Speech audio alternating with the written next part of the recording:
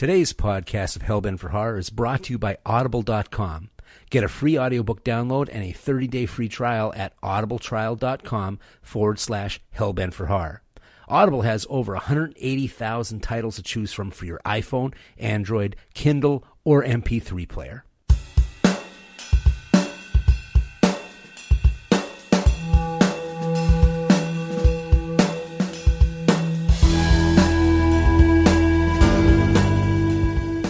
Hi, and welcome to Hellbent for Horror, a podcast devoted to all things related to horror. I'm S.A. Bradley, and I'm a lifelong movie lover, but my heart belongs to horror. My biggest thrill, however, is getting to talk to people about this stuff. I really want to start conversations with you. From ghoulies and ghosties and long-leggedy beasties and things that go bump in the night, good Lord, deliver us.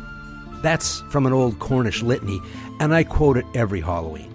I'm excited to spend my first Hellbent for Horror Halloween with you guys. Happy Halloween to all of you who celebrate like I do, which is from October 1st until November 2nd. Yes, I take in Samhain and Day of the Dead, of course. And I'm sure there's more than a few of you out there listening to this podcast, at least in the United States, that celebrate month-long just like I do. Actually, I know there are. We Halloween adults are a growing minority, proudly flying our freak flags. In a recent article, Forbes magazine states that 13% of American adults between the ages of 18 and 44 say Halloween is their favorite holiday. 6 million adults intend to dress as a witch this year, and 3.2 million will dress as vampires. Now, the article also says that 1 million will dress as athletes or political personalities, but I'm a Halloween snob and I don't count them. You go scary or you go home. 2 in 3 of those who love Halloween believe in ghosts, and 33% claim to have actually seen a ghost, and 28% believe that people can really put a curse on someone that's going to work. It is predicted that Americans will spend $8 billion on costumes, decorations, and candy this year. Yes, that's B as in billion. And it's not just Americans either. The holiday has started to grow in Japan, and Great Britain has seen a 700% increase in adult costume sales since 2009. I'm finally in with the in crowd. Now, it's probably no surprise to anyone that I absolutely love Halloween. I've been fascinated with the holiday since I was a kid who wasn't allowed to celebrate it. Sure, part of my fascination is because it was forbidden fruit for me as a child, but that's not all of it. My family believed that demons walk the earth. But at Halloween, so did everybody else. Oddly enough, Halloween was the only time of the year when everybody seemed to think like I did. Kids would start to talk about how their grandpa saw a ghost in the basement, or they heard voices coming from holes in the ground. See, stuff like that felt very natural to me. Finally, we had common ground.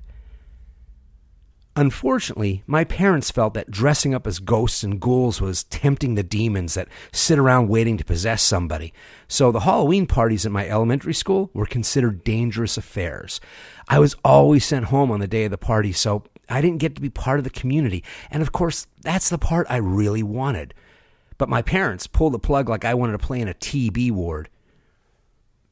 Now, by the time I was in 6th grade, I was sneaking off to walk the streets on Halloween night and hiding in bushes to watch trick-or-treaters walk the neighborhood. And by 7th grade, I was hiding a costume in a bag in a nearby abandoned house so I could go to parties and walk amongst the other dead kids. But before that, the only way I could get my fix of being in that community around Halloween that I craved so much was through my elementary school music class. Now, I can't remember if we had music class every day, but we had it at least 2 or 3 days a week. My parents couldn't pull me out of class every day, so I was on the honor system to not sing any of the Halloween songs. Yeah, that was going to happen. I still remember many of those old songs we used to sing, like There Was an Old Woman All Skin and Bones, ooh. There was a song with a cha-cha beat called There Is a Haunted House in Town, in the Town. There was also a version of East Side, West Side with Halloween lyrics. I can't remember the name of the actual song, but it goes East Side, West Side. East Side, West Side, all around the town. The pumpkins shine in the windows and the leaves are falling down. Listen, I won't torture you with my singing. The point is, at that time, these songs were the soundtrack to October and Halloween for me. And thanks to the hysteria of my parents, singing them did feel like an incantation. It felt like a spell had been cast, like I had summoned Halloween to me. So even though these songs were silly, there was always something scary deep inside them. They were certainly scary when you sang them alone while you walked through a park and the wind whipped up the leaves. Some songs just carry ghoulies and ghosties, whether they intend to or not. Now, I'm a big music lover, and I've always had a soundtrack to Halloween. I have a playlist of songs that I go to while I make Halloween decorations in my garage or I decorate the house. I play the songs while I draw or I paint. And if I need inspiration, I even put on headphones and play the songs while I walk alone in the park at night while the wind blows the leaves. This is all ritual, and music is a key ingredient to ritual. Music brings all kinds of monsters to me. And I'd be a terrible host if I didn't share them. So what I'm going to do here is I'm going to give a list of some of the songs from my personal Halloween playlist. These songs are picked for different reasons. Sometimes it's because the sound is so overwhelmingly creepy. Sometimes it's because the sound is so sparse it's creepy. Many times it's because of the content of the lyrics. I'll give some insight about the song and the artist and any other little tidbits. I'll also be posting links in my story notes for each song so you can add them to your Halloween party playlist if you want. If you want fewer guests to stick around at your party, that is. Because I'm going to stay away from the standard stuff like Monster Mash and Dead Man's Party and Jumping Gene Simmons' Haunted House or The Blob or the theme to Psycho or Halloween. I have a feeling you've already got those. My list is a horror list, which means my playlist is designed to induce fear, dread, or shock. Not every song will do that for everyone because we are all different. But I shoot for a cumulative effect. How do you feel 2 hours into these songs? And you might already have all these songs in your list, and if you do, congratulations. But if I can add one creepy song to your list or creep you out once at least, my job is done. Oh, and just assume that you are supposed to listen to these songs alone, in the dark. Now, I want to start out this list with a murder ballad or two. If you listen to episode 10, The Restless Interval, I talked about murder ballads. These were songs about an allegedly true murder crime, and the songs are told either from the killer or victim's point of view. One of the most popular and most covered murder ballads was Pretty Polly. It's a story of a man who pretends to court a woman seemingly for sex. But when he takes her into the woods, he takes her to a shallow grave. It's been covered by everyone from the Byrds to Judy Collins, but I prefer Bela Fleck and Abigail Washburn's version of Pretty Polly because a lot of the versions of this song either speed up the tempo for bluegrass, it's a big bluegrass song, or they water down the lyrics. But in this version, there is only the sound of a lone, slow banjo. That slow tempo matches the feel of a woman slowly walking to her death. And Washburn's voice is ghostly, and it is perfect for capturing the things that are really disturbing about this story. Because it's the stalking of the woman and the pitiless cruelty of our narrator that make this song what it is. These lyrics. Billy, oh Billy, I'm afraid for my life. I'm afraid you mean to murder me and leave me behind. Polly, Pretty Polly, you're guessing about right. I've been digging your grave for the best part of your life. Give a listen to Pretty Polly by Bela Fleck and Abigail Washburn. Now, there are still murder ballads today, and my next song is a modern one, Country Death Song by the Violent Femmes. It's a story of a farmer who is starving to death with his family in the wilderness. He is driven to madness and murder. These lyrics. It was at that time, I swear I lost my mind. I started making plans to kill my own kind. The song makes us witnesses to his crime. He takes his youngest daughter for a walk, only to toss her into the well. The Violent Femmes alternate between a single heartbeat bass line to a cacophony of sound from traditional folk instruments that keep us off balance. You want darkness? This lyric. She was screaming as she fell, but I never heard her hit. That's Country Death Song by the Violent Femmes. Nick Cave and the Bad Seeds released an album called Murder Ballads, which I highly recommend. It's a mixture of real ballads and his own take on murder ballads, and any of the songs that are on that album would fit perfectly into a horror playlist. But I pick his magnum opus, O'Malley's Bar. A man walks into a bar. He knows the bartender by name. He orders a drink. His face is known by the regulars at the bar. His presence barely registers with them, until he pulls out his gun and shoots the bartender. 14 minutes later, we are at the end of a massacre told in the first person by the killer. A very, very graphic massacre. Now, the gore isn't the scary part. At some points, the gore teeters on comedy. What's scary is the inner monologue of the killer, mixed with what our minds see, and how we might react to the things he says out loud if we were sitting there on a bar stool. These lyrics. When I shot him, I was so handsome. It was the light. It was the angle. It's the unstable, self-absorbed madness that scares us. He calls his victims friends and neighbors. He tells them he holds no grudges against them, right before he guns them down one by one. He puts his gun to the temple of one victim and says, "Did you know I lived in your street?" The man says he had no idea, right before his head is blown off. Nick Cave's mad poetry mixes with a gristle, and there are too many horrible, beautiful lyrics to discuss here. Needless to say, this song will definitely set a tone at your party. That's O'Malley's Bar by Nick Cave and the Bad Seeds. And for a second shot of Nick Cave, I recommend the song Do You Love Me, parts 1 and 2. These two songs are about madness and evil masquerading as love, and those people that are the recipients of that love. Of course, when we talk of Halloween, or Samhain in the old religion, we talk of the night where the veil between the living and the dead is at its thinnest. This next song evokes the chill in the air, the spirits in the air, and the feeling that there are things hiding in the dark that won't leave until daylight. David Sylvian's The Devil's Own is more eerie than scary, but the deliberate pace of the solo piano is a slow build thanks to the subject matter. These lyrics. The night is dark and cold. The strong winds and the rain crack the branches upon my window.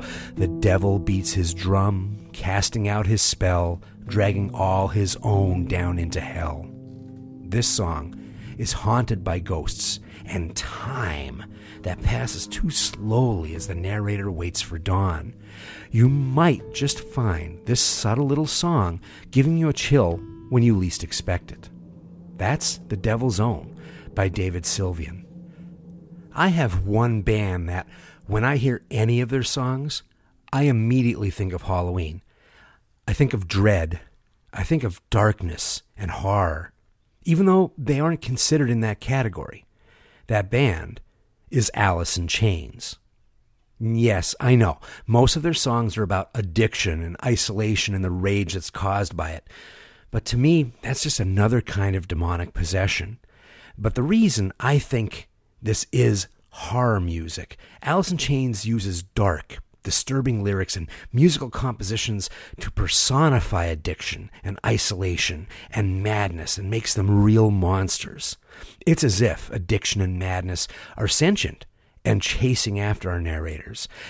As the lyrics of the song We Die Young says, "Scary's on the wall, Scary's on his way." The song is about young boys, 10-year-olds, in gangs, dealing drugs and getting killed. Death is stalking these young children in the song, but doesn't just kill their bodies. It kills their childhoods and their innocence first. This is a world where it's your fault if a bullet finds you, and you should have known better. And they steal the sneakers off your dead body. And that brings me to a second Alice in Chains song that's in my playlist, Them Bones. I still remember getting the CD for the album Dirt. This was back when the technology was still pretty new, and sometimes it took a while for the CD to load up and play. Sometimes you had to pull them out and load them again. Alice in Chains' Dirt was doing that to me. After a long pause, waiting for it to load, I walked across the quiet apartment to reload it. And that's when the intro, Them Bones, blasts on at full volume. I jumped so high I nearly hit the ceiling. This song is all about mortality. But this isn't a melancholy observation about death. This is about the terror of death slowly clawing towards you. There is a repeating crunch of guitars that sound like something big slowly closing in on you. And that sound is punctuated by shouts of fear all the way through the song. Trick or treat indeed. That's Them Bones and We Die Young by Alice in Chains. Some songs just sound evil right out of the gate, in the first chords, and they never let up. That's how I feel about Twist of Cain by Danzig. The song is anchored by a twisty, dark, and sexual guitar riff, which is perfect because this is a song about the euphoric, seductive joy of releasing the dark heart to commit murder. Our narrator talks about how he's numb to the world until he commits his crime. He feels this twist of Cain jabbing at him from the inside, like another entity, cutting at the numbness until he comes alive. And when he comes alive, someone else ceases to exist.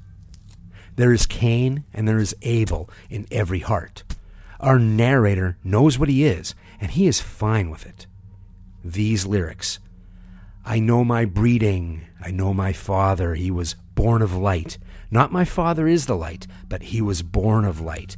Born of light, but no longer in the light. His twist of Cain comes from the God below. What makes this song so creepy is how defiant and celebratory it is about the act of committing murder. There is no sorrow. If there was a struggle of conscience, it was short. This is howling at the moon. This is someone finding the horrible truth about themselves and not blinking an eye. That's Twist of Cain by Danzig. And here's another song that goes to show that know thyself isn't exactly a healthy thing always. Peter Gabriel warmed everyone's heart with the song Your Eyes, especially when it was used for that iconic boombox serenade in the movie Say Anything. Well, years earlier, Peter Gabriel wrote a song about a guy who decided to go inside the house instead of waiting outside, uninvited. In the song Intruder, our narrator is proud of his craftsmanship. He knows how to open windows and doors and slide across creaky floors, and he knows how to cut telephone cords. But what's really scary is that he's not particularly concerned if you hear him or not. In fact, he likes it better if you do hear him, because he's not leaving anyway. These lyrics: I like to feel the suspense when I'm certain you know I am there. I like you lying awake, your bated breath charging the air. I like the touch and the smell of all the pretty dresses you wear. The music has slow pounding drums that sound like industrial machinery. And Peter Gabriel sings like he's so excited by the invasion that he might just laugh with glee. But the moment that makes this Halloween territory is how he sings the line, how he shouts the line, intruders happy in the dark. You almost feel that he's just screamed that inside the dark house that he's creeping around in, like he forgot that internal voice. Because he's really hoping that you're lying in bed, terrified. That's Intruder by Peter Gabriel. However, the scariest song about obsessive relationships goes to Elvis Costello for his song, I Want You. This song is like a Rorschach blot, and it seems to be about whatever your worst relationship trauma was. Some people, mostly men, see this as an inner psychotic break after their lover cheats on them. And others, mostly women, see this as a song about the obsessive and dangerous ex-boyfriend who will not go away. Now, the song reveals that the relationship is over, but nowhere does it say that there was infidelity. I believe it's the obsessive, dangerous boyfriend. And when I listen to this song, I imagine he's got her alone, trapped, maybe worse, because the song starts with what sounds like a gentle, passionate lullaby. But the choice of words he uses, it's a little unsettling. And then there's this weird guitar twang, and everything changes. He then says, "You've had your fun, you don't get well no more." Just what the hell does "you don't get well no more" mean? The next 6 minutes is a chilling mixture of desperate proclamations of love and veiled threats that are punctuated by a constant, recurring, relentless phrase. "I want you." These lyrics. "I want you. The truth can't hurt you. It's just like the dark. It scares you witless. But in time, you see things clear and stark. I want you. Go on and hurt me. Then we'll let it drop. I want you. I'm afraid I won't know where to stop." So are we, Elvis. So are we. That's "I Want You" by Elvis Costello. Now, let's veer into a little mood music, shall we? Let's try a few instrumentals to get rid of all those nasty lyrics. For the first instrumental, I offer you Black Angels, Movement 1, Departure, by the Kronos Quartet. Just turn it on and lean back and think about what visual images come to mind. Now, for a second instrumental, more of a soundscape really, I offer you Virginity Trace by Tool. When you listen to this in the dark, what images come to you? When I looked up listener comments, I found that a few of the listeners claimed to suffer from sleep paralysis, and they said that the sounds in this recording were the sounds they would hear when the paralysis started. Now, when I heard this recording, I had a very distinct memory of a nightmare. It involved me seeing an abandoned house on top of a hill. I need to climb the hill and go into the house, although I already think I know what's in there. I don't want to go in, but I'm helpless to stop my legs. The inside of the house is a ruins, but at the end of the hallway in the last room sits a man wearing a black suit with his back to me. I need to go to him. When I am right behind him, he turns, and that's all I'll say. And that's the 1-2 punch of Black Angels, Movement 1, Descent by Kronos Quartet, and Virginity Trace by Tool. Now, I consider instrumentals like intermissions, which means we still have more songs to go. And now we go into the really dark stuff, because it's always darkest before the dawn. Do you ever think about tomorrow? Do you ever think about yesterday? Do you ever feel sorrow over what you've left drift away? And those are the opening lyrics from the song Drift by Fear of God. We all have regrets over personal dreams or a friend that we just let float away out of our lives. But what if your very life, your very existence, was caught in that drift?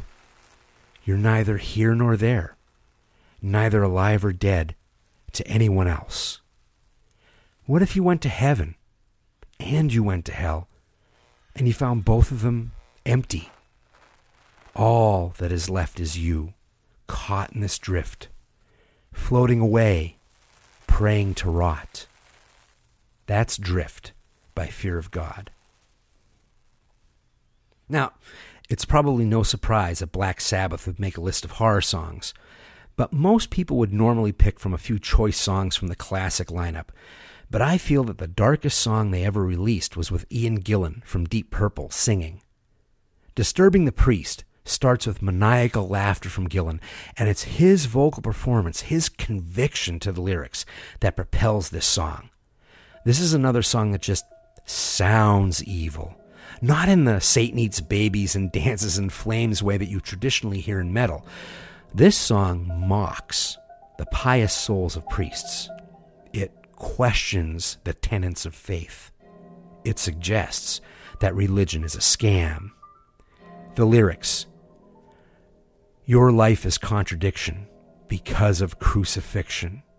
The devil and the priest can't exist if one goes away. It's just like the battle of the sun and the moon and the night and day. The force of the devil that we're all told to fear. Watch out for religion when he gets too near, too near. And all through that song, Gilliam's mocking laughter makes it feel like evil has already won. That's Disturbing the Priest by Black Sabbath. Of course, the evil that men do with their own hands would make the devil blush. Slayer has many songs about that subject, like Angel of Death or Criminally Insane. But the one that really creeps me out is Dead Skin Mask. The song is the internal dialogue of the notorious Ed Gein, Wisconsin serial killer and necrophiliac. The lyrics revel in his sensory overload around the killings, its touch and smell. He is euphoric, lost in his fetish. Slayer goes for a slower tempo than normal, and this lets you savor in the lyrics. Now, the end of this song will haunt you for a little while. Now, if Slayer is just too heavy for you, no worries. Here's another song about a true-life killer cannibal, Sonny Bean by Snakefinger. This song is played on traditional instruments, and the lyrics are pretty graphic. But what will haunt you is the sound of the wind that blew over the Scottish caves that Sonny and his cannibal family lived in, and where they attacked unlucky travelers. That's Dead Skin Mask by Slayer and Sonny Bean by Snakefinger. So far, several of the songs I picked have been from the killer's point of view. But what about the victim's point of view? And that brings me to the song Victim by the Golden Palominos. In a way, this is a murder ballad, except it is spoken word instead of a song. And it does not take place in past tense. This is a story as it is happening. For 6 minutes, we listen to a woman narrate what might be her final 6 minutes. There isn't gore and violence. Instead, there's the maddening weight and the terrible regret. These lyrics. Why did you pick me? If I had stayed to finish at the library, I would have been there 20 minutes longer. Maybe I'd have been okay. This song is not for the weak of heart. But if you listen to it, you will find the rare song that brings you as much heartache as it does horror. That's Victim by the Golden Palominos. Let's keep that chill going, shall we? This brings me to Subway Song by The Cure. This is a very simple and very short song. It's about a woman who starts to think she's being followed home from the subway. And the only thing I'll say is listen to the entire track. That's Subway Song by The Cure. I think it's time for something a little less horrible and something a little more haunting instead. Johnny Cash wrote one of the most riveting song lyrics ever in Folsom Prison Blues, but I shot a man in Reno just to watch him die. This next song, Delia's Gone, is an entire song inspired by the chill those lyrics stirred. The song is either a crime of passion where the narrator travels to Memphis to kill her, or he's a traveling psycho who stumbles upon a woman who he kills but falls in love with during the process. I'm not sure which is worse, but Johnny Cash sings the song with so much loss and so much regret, even when he kills her slowly with a gun. That's Delia's Gone by Johnny Cash. Of course, all of this discussion of killers and psychotic lovers can make you paranoid, maybe even bring you to the edge of your breaking point. And that brings me to Car Chase Terror by M83. Have you ever been witness to a loved one teetering on madness? How about being a kid and having that happen with your mother? Car Chase Terror drops us in the middle of a story and we have no idea what's happening. We are immersed in a world of hysteria where everything is frightening. There may or may not be a stalker who may or may not be human. The less I say about this, the better. But I will say that the first time I heard this song, I was pinned back in my chair. I had a terrifying brush with a similar moment of hysteria as a child, And my God, if this song didn't feel so real.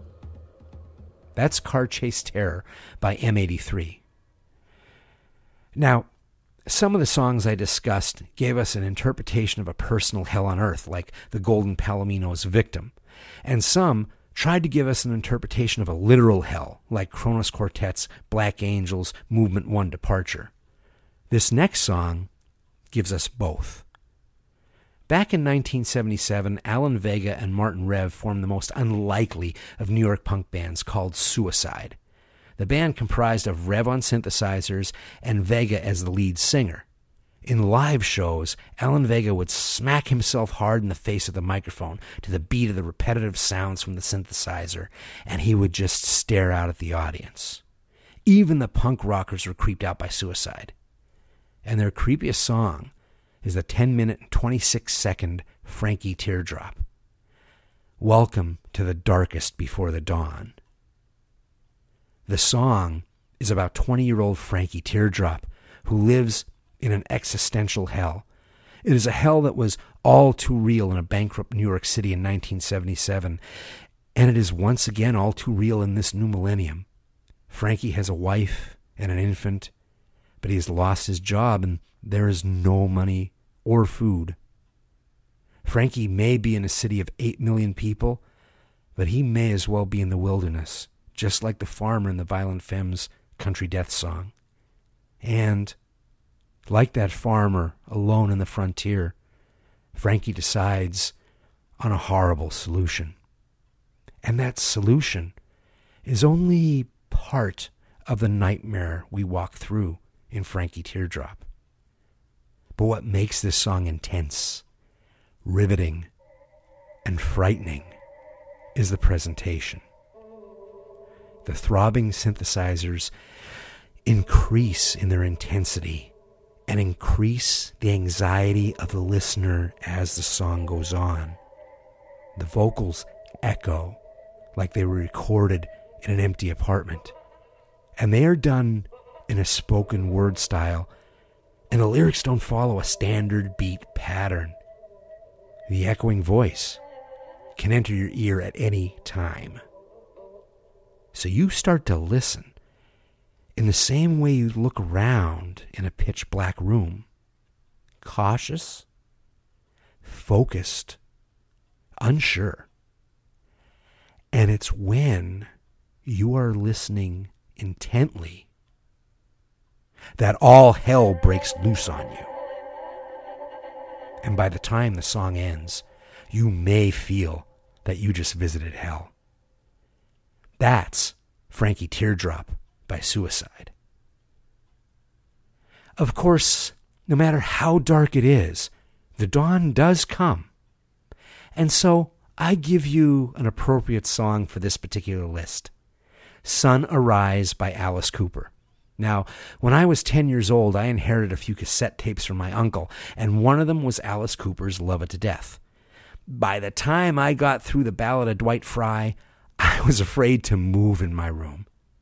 And then Cooper ends the album with Sun Arise, this warming song. By the end of that song, I was warm again and calm, and it helped me realize that these were only songs. All the scares end when the song ends. Unless you're the victim, or you're unlucky enough to have a bar stool at O'Malley's Bar, or you just met Sonny Bean's family, or you are awakened by your ex-lover singing you a lullaby in your ear, and they're not supposed to be in the house. Sometimes songs carry ghoulies and ghosties in them. They are like haunted houses, waiting for you to visit them again to see the ghosts one more time. And now I've passed on all these ghosts to you. Happy Halloween! And thanks for listening to my show. I'd love to hear back from you. If you got some songs from your personal Halloween playlist, feel free to share them. You can email me directly at scott@hellbentforhorror.com. And I've also updated my Hellbent for Horror website, hellbentforhorror.com, You can download every episode directly from there, read any newsletters, and you can go to any of my social websites and emails all from the homepage. You can IM me on my Facebook page at facebook.com/hellbentforhorror, and you can find me on Twitter at hellbenthorror. A lot of the great conversations I have with fans happens on Twitter at hellbenthorror. Now, for you, the listeners of Hellbent for Horror, Audible is offering a free audiobook download with a free 30-day trial to give you the opportunity to check out their service. To download your free audiobook today, go to audibletrial.com/hellbentforhorror. If you like the show and you're curious about audiobooks, sign up for the service through Hellbent for Horror. It helps make this podcast sustainable for me. I thank you in advance. And thank you for listening, folks. Hellbent for Horror was written and broadcast by me, S.A. Bradley, and produced by me and Lisa Gorski. You can now subscribe to the Hellbent for Horror podcast on iTunes, Google Play, Player FM, and Stitcher. And if you like the show, please consider writing a review on iTunes or Stitcher or Google Play. It really helps. Till next time, stay hellbent.